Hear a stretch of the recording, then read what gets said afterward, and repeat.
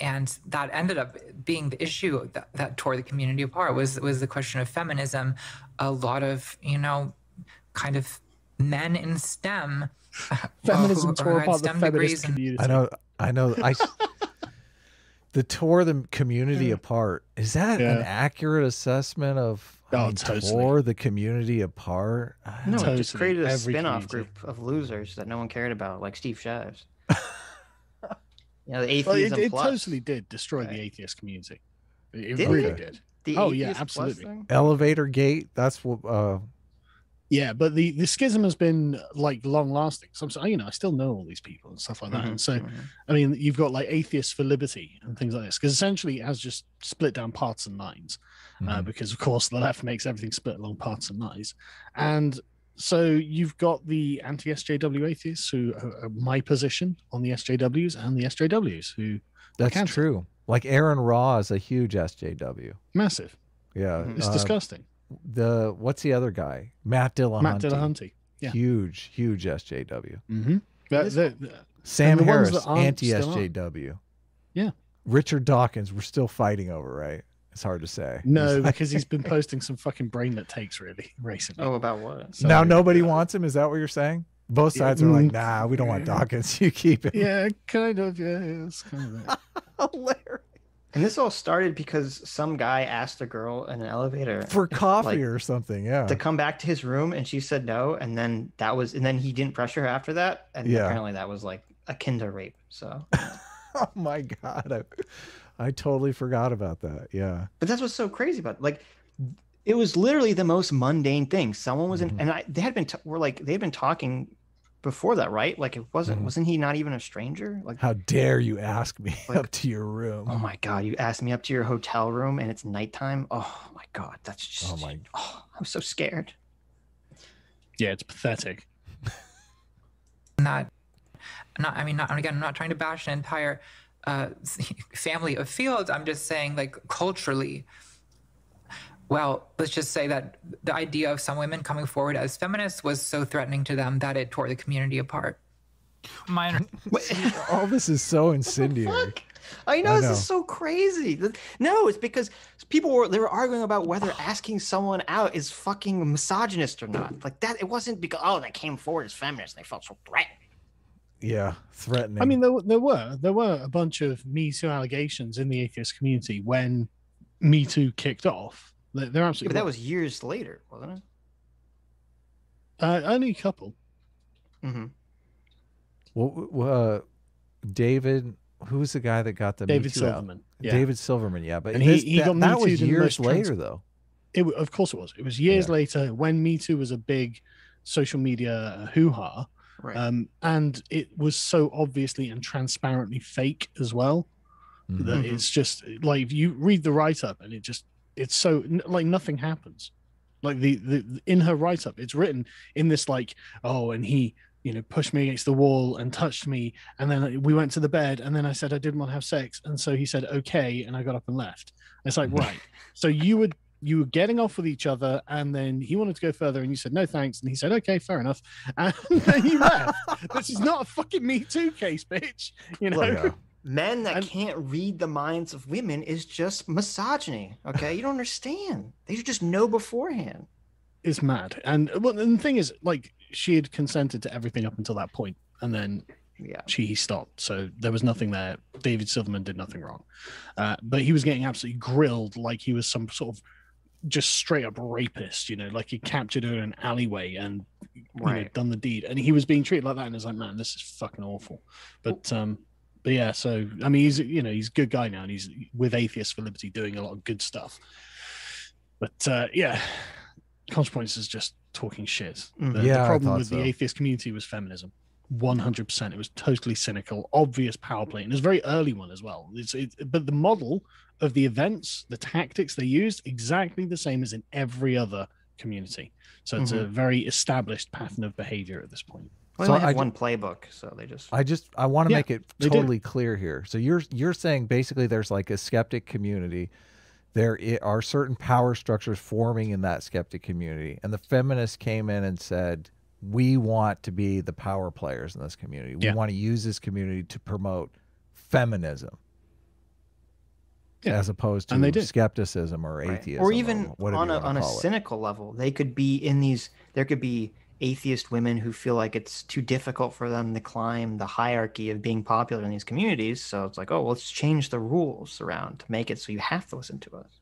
Didn't Steve Shives make a video that was basically saying skepticism is atheism, or you can't be, or skepticism is feminism, that you can't be? He did make that video, yeah. Well, you can't. You have to be.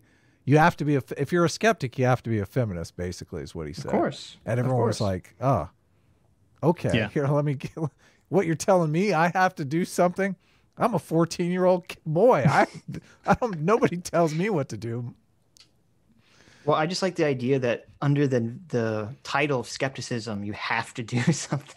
I know. There you go. It's a little contradictory to some extent, but understanding is part of your desire and decision to make your own videos was in a kind of dialogue with this part of the internet, and you've continued it up. Like, what is it about a certain kind of youngish man on the internet and the subcultures they create that become so, I don't know, toxic, authoritative? Oh my God. Interesting. Oh my exciting. God. Stimulating. Magnetic. The place that people just have to talk about. Chris Hayes, the fucking MSNBC contributor and ContraPoints, the world's most famous trans YouTuber, can't stop talking about what the nerds online are doing. I know. Yes. I know. It's where the energy is. Yep. You all want a fucking piece of it. It's just male bonding. It's fucking hilarious. People love it. I mean, that's the worst part. That's all it is. It's that simple. Yeah. It's that. Exactly. You've all seen the little comic where like the people are in the window and everyone's like, you have to let us into your window, let us into your group. And then once they're there, they're like, okay, now we have to exclude you. I don't get it. Has Chris Hayes never experienced male bonding in his entire life? I mean, well, I think you've just hit on exactly the problem. How does he not know this? I mean, look at him, Adam. He's some sort of corporate sociopath, isn't he? I guess. I think you have to sociopath. Well, I'm not, honestly. I think you kind of have to be in a way to operate in these environments. Mm-hmm. I think he's like a beta male. I'll be real. Oh, maybe. This is total miscommunication here. Someone tried to actually do some sort of male bonding with Chris Hayes at one time, and he was like, "What are you doing? Why are you insulting me? What's wrong with my hair?" We all know. We've all had that experience. We've all had that experience where, you know, growing up and there's like the one, like a couple or one male kid that like just doesn't, unfortunately, just doesn't get it. Doesn't get it. Like, yeah, exactly. Yeah. He doesn't know how to play the game. He's like, no, you don't. These insults are for fun, you asshole. Right. And so to understand the game, I went to a trans YouTuber who also is not part of this who doesn't understand the game either. Yes, they are all fascists. And that's the thing. It's like, you know, I wouldn't have a problem with all these, you know, beta males or whatever you want to call them that don't understand the game. They can go off on the internet and create their own communities. But sure, totally. Then they feel like they have to come and destroy our manly communities. Okay. They don't understand the bonding part of the male bonding, though. Like, they just go straight for the toxic shit. I mean, they miss the whole point of the male bonding. Right. It's bonding. I really think that's your most conservative point, you know. Really? Mine? Yeah. Because you're appealing to the moral good of the relationship between two people, right? Sure. How's that conservative? Well, I think that's the essence of conservatism. The conservatism does lean more towards personal interactions, definitely. Yes. I think it's entirely about the sort of bonds of relationship between people. Like the leftists don't have any bonds; they have shared classes. You know, so their view of community is international and universal and eternal, right? But like my view of community is local, particular, and specific between named individuals with a relatable narrative, a common shared narrative in their relationship. And I think that's what friends are, you know, and I think these people don't actually understand what being a friend is, you know, because they chuck people out for a mere difference of opinion. And I'm thinking, fuck, man, you know, I've got some friends and family members that I legit think I could probably die for. You know, it's like they had a different opinion. Fucking, you know, these people are so precious to me. I'm not going to let them go under any circumstance. You know, if it's, you know, jump off a cliff or they die, I'm going to jump off the cliff, you know, like, Yeah. It's so, but these people have nothing. No one's sacred. No one's precious. They're all just one of another class. You know, why couldn't I just get another trans friend?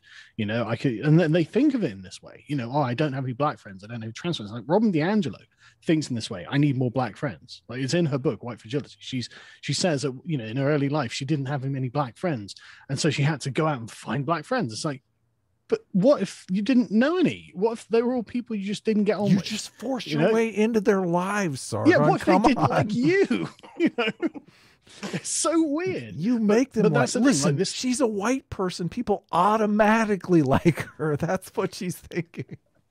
That's the point, though, isn't it? Because like totally, she doesn't understand. She honestly seems basically autistic. Now I think about it.